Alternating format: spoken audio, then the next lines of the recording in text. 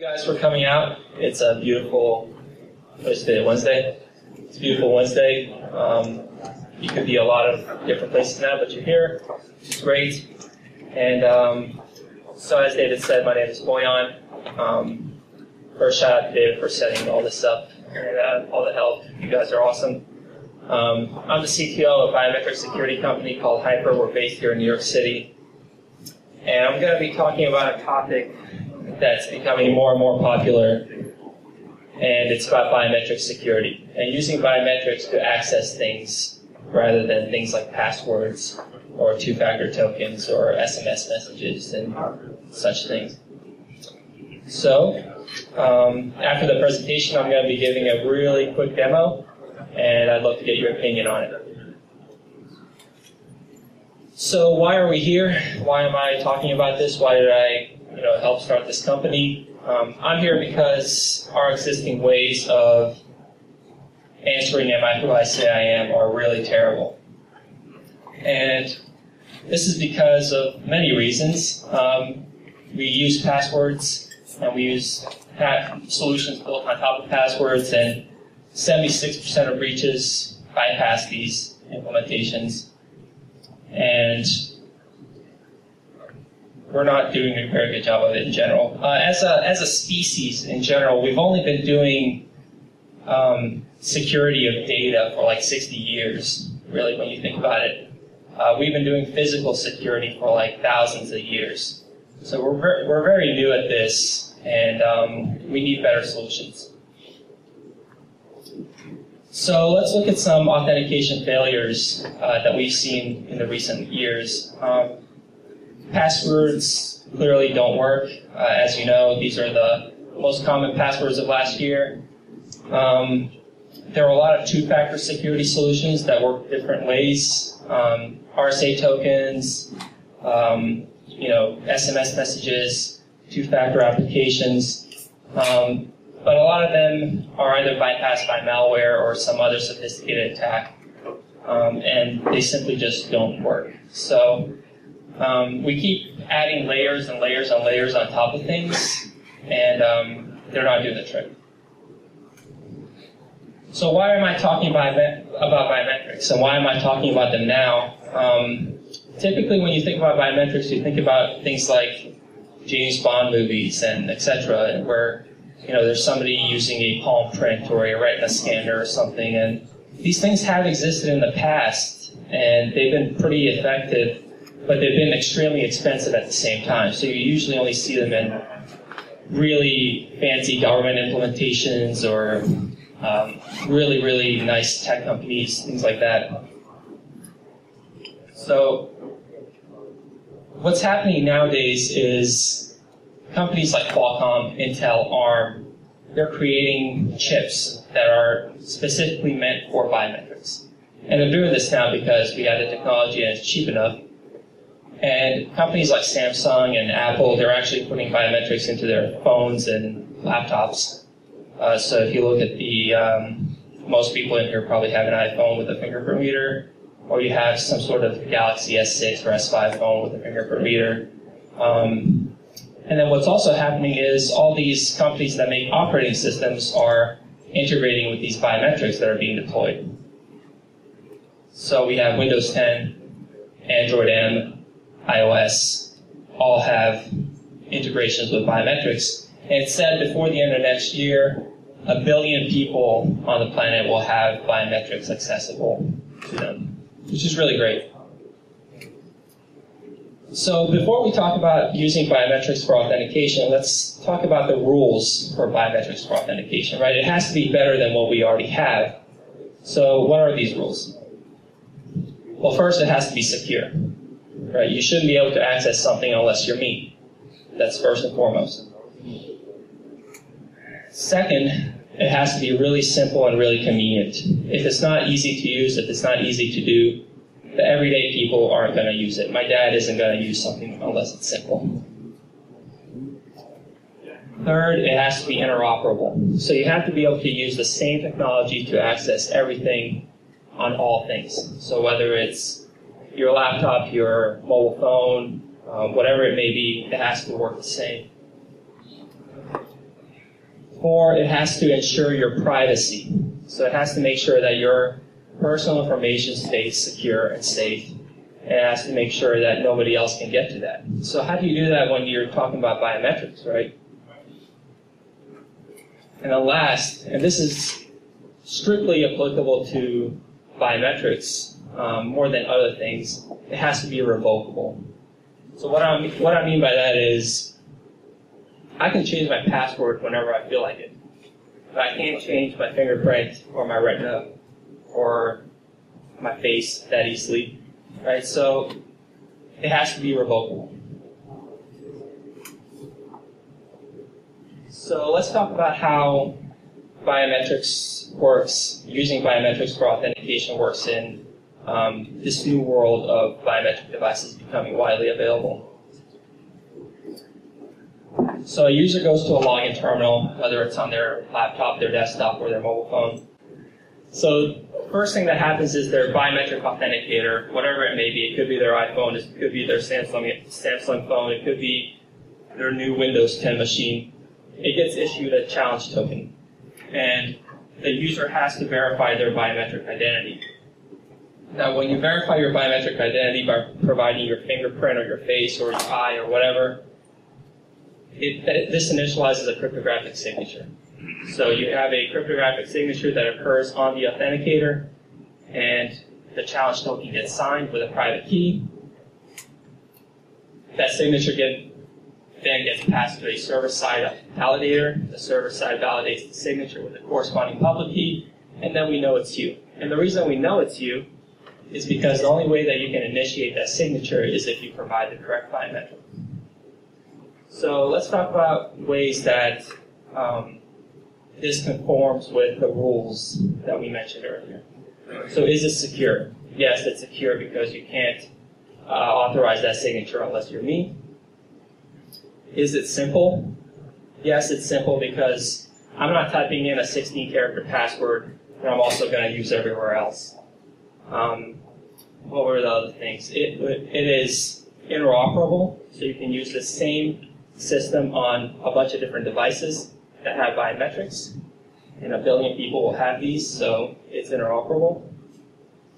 It's privacy ensuring, right, because your biometric data never actually leaves your biometric authenticator. So this is important because when you think about password-based authentication and other types of similar solutions, we have this central repository of everybody's passwords, right? So what that creates is a really lucrative target for a lot of hackers. So when you store a bunch of really sensitive data in one central place, people are going to go after that. So what we do is we decentralize people's identities so that this authentication happens. It gets initiated on your biometric, such as your phone, and you no longer have this mass storage of people's data in a centralized repository. So, therefore, it's privacy ensuring. The only information that actually gets stored on the server side of things are public keys, and those are public, and we don't care if somebody else has it. And how is it revocable? Right. So this was the key thing with biometrics. How do you revoke access to somebody's biometric? Well, since the public key is what verifies that user's identity by verifying that signature, all you have to do is revoke that public key. You don't actually have to revoke that person's biometric, just the public key. So that's that. So what the heck do we do at our company? We make this possible for other companies. So if you're using password-based authentication or two-factor-based solutions, now you can use biometrics as they become available, and they're becoming widely available. So we build client-side SDKs that you can implement on your applications, on your login terminals, etc. We provide the verification servers that are either SaaS or on-premise. So, and these just work off of a simple REST API. We also integrate with things like Active Directory and Radius. And last but not least, we actually provide a biometric token, which we created ourselves. So I'll show this to you. So we created this thing. It's a token. It goes on a keychain or in your pocket or wherever. And it's got a fingerprint reader on it. And it's Bluetooth. So it talks to, for example, my laptop here. It talks to any device that I need biometric security for. And what this allows you to do is have a biometric authenticator that you can use in your company or wherever today, without having to wait for biometrics to reach a billion people. So this is particularly useful for financial services, healthcare, government applications, where you need full control of devices, and you may not necessarily trust consumer-focused devices that are available to consumers. So we built some fancy stuff into this, like tamper resistance. If you try to open it, it wipes the data, all that information. Your biometric information never leaves this device. It's strictly used for authenticating you to this device and then issuing a biometric signature. So that's what we do. If you have any questions, let me know. For me to access, let's say you have an iPhone, right, and you're using it to log into things. I take a picture of your thumb, and for me to log into your PayPal account on your iPhone, now I have to have your iPhone first, right? And then I also have to manage to lift your fingerprint and do that. Now, if I want, let's say I want to do that for 1 million people, right? I have to go from person to person to person to do this. Whereas with passwords, I have to go to one database that has 1 million passwords, and I have to hack it. Now, if you're a hacker, which one would you go after first? I would go for man in the middle. Try to penetrate the challenge. Which has happened too. And there are a lot of controls to prevent that. Certificate attestation, channel binding, a lot of things. So I'd be happy to talk to you about that. So I'm going to do a demo. We're also doing a lot of evaluations, so if you're interested in doing one, let me know. So in this demo, I'm going to show how I log into my American Express account using my biometric token. Right. So my laptop here does not have a biometric reader on it because it's a Mac Pro, but I have this token that has a fingerprint reader, so I'm going to use it to access my American Express account.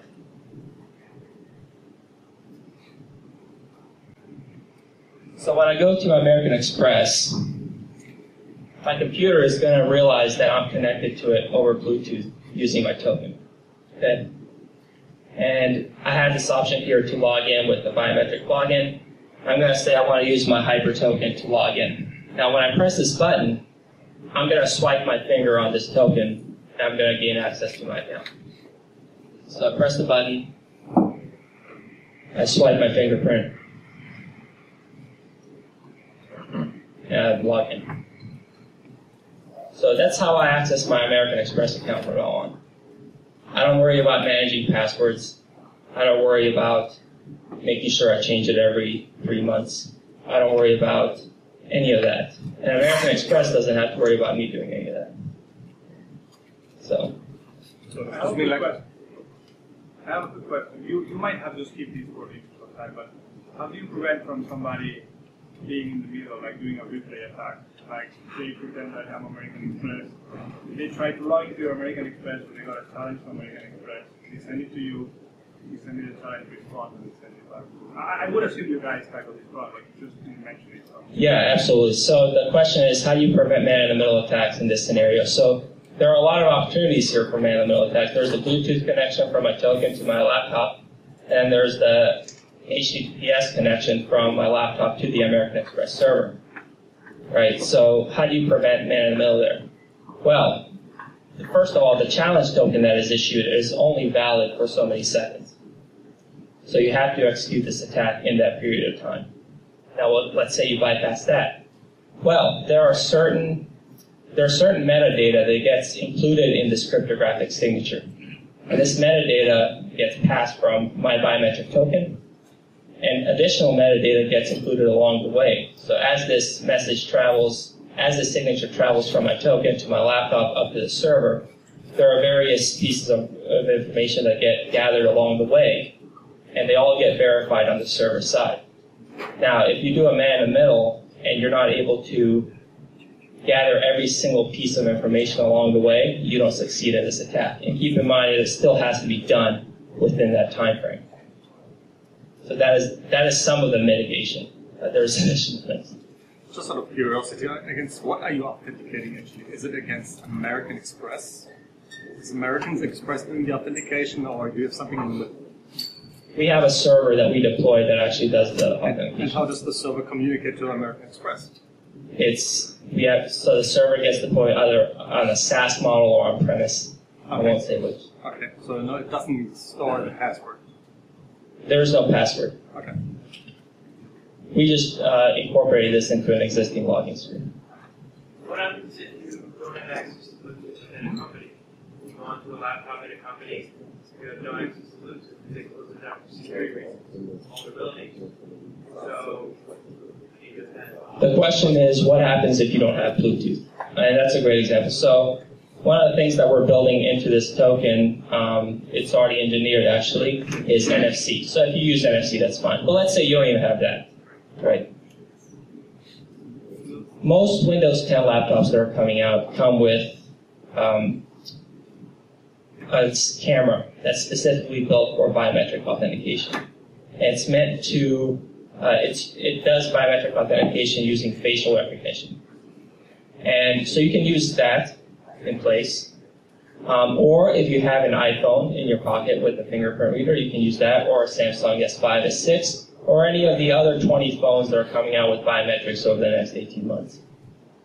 So if I'm logging onto my computer to get my bank account information, I can use my phone to get that information on my computer? Precisely. How is that going to be connected? The same way that your browser is connected to your application provider service. Right, you provide your username. Let's say I want to log in as Bojan to this service. My service knows that I have a biometric phone that I've already registered with that service, and it sends down the notification to authenticate with my fingerprint. Same way. What if it's someone gets the device? What if it's what? The device gets lost. Then you have to either register another device. It's the same as if you lost your credit card number, for example. Sorry, another question, like what is the difference between your device and an Apple iPhone scan? What is the difference between this and an iPhone? Yes. So this is meant to be used in applications where you do not trust consumer-focused devices. And there are many of those. But at that point of time when I need such specific device, this means like I'm really targeting like high net value people, then I would come to the effort of trying to get their fingerprints again. So basically I would say like, if it's really high net value and that's why I make dedicated devices, then I would try to scrap their fingerprints. So you have to scrap their fingerprint and have the device, which is difficult. But the way that we deploy this technology is we say, hey, use biometric authentication to access things. Now, if you want to use additional measures, additional controls on top of that, that's up to you. Perfect. But for us, and I think many people would agree, is that typically when you add security to things, you reduce usability. And we don't want to do that. We want to improve security and improve usability. And that's what we think we've done.